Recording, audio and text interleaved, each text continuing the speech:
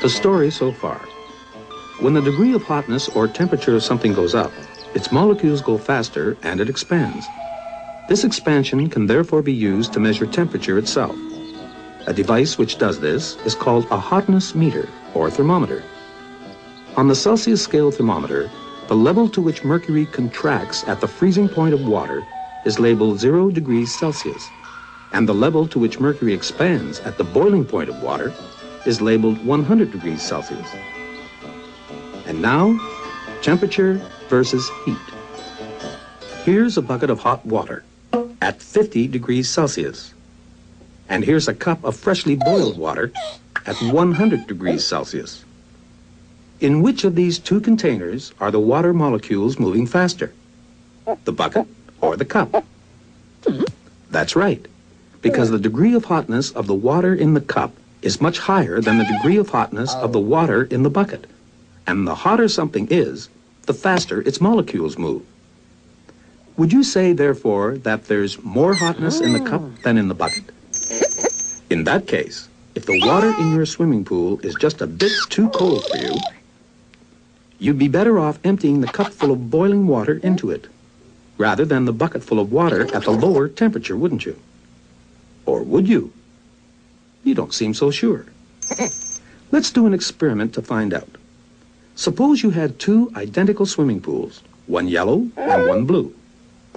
And suppose that the water in both of them was just a bit too cold for you. When you pour the cup of boiling water into the yellow pool, does the water feel any warmer?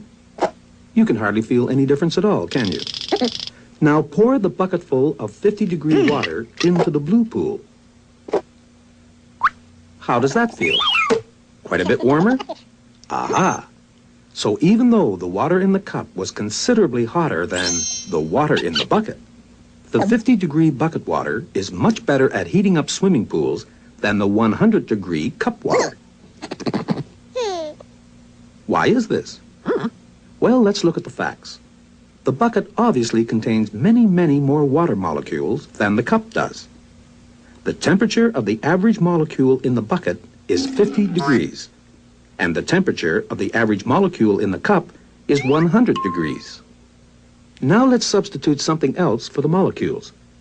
Imagine that instead of molecules, the cup were filled with $100 bills, and the bucket with $50 bills. Which would you rather have?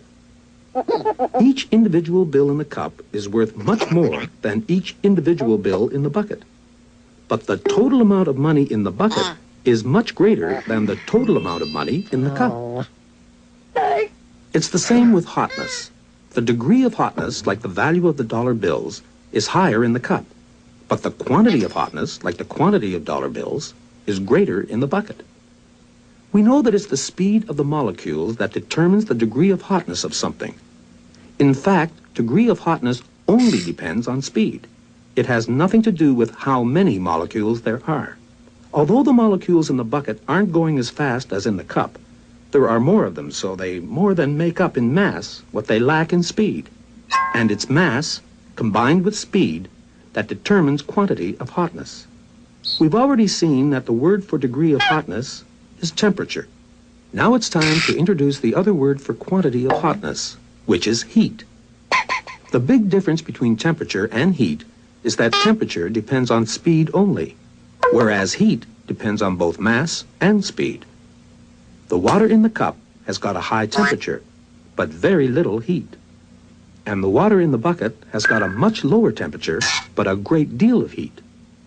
Now you know why buckets of 50-degree water are better at heating up swimming pools than cups of boiling water. On the other hand, if you're looking for somewhere to dunk your tea bag...